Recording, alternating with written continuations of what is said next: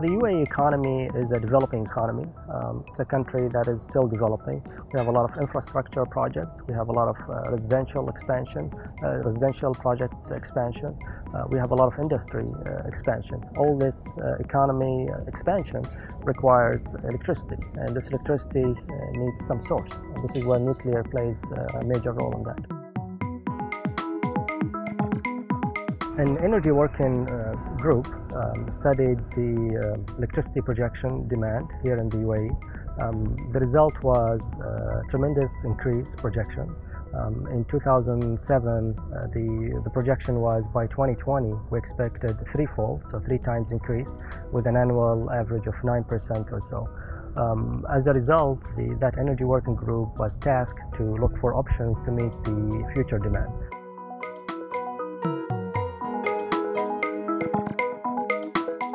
As we looked through different technologies, hydrocarbons, although were technically feasible, it was the conclusion from the commercial and the environmental studies was not very favorable.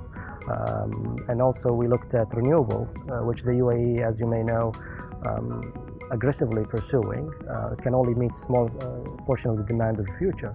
And that's where nuclear power came as an option that is valuable to the UAE future energy mix that competes both on commercial and environmental aspects. When the UAE started its first construction of a nuclear power plant here, we were the first in 27 years to actually start a new program.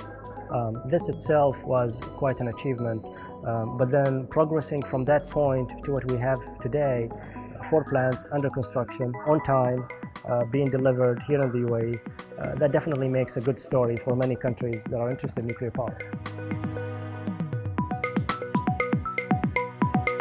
The IAEA support has been very crucial from day one, in particular in the area of nuclear infrastructure required for the nuclear power program, in the area of review services, in the area of technical support. So the IAEA support for the UAE program has been very crucial and valuable, and I think our partnership with the IAEA has been very positive in UAE ability to meet such progress in such a short time. Our partnership with the IAEA, you can categorize it in 3 categories.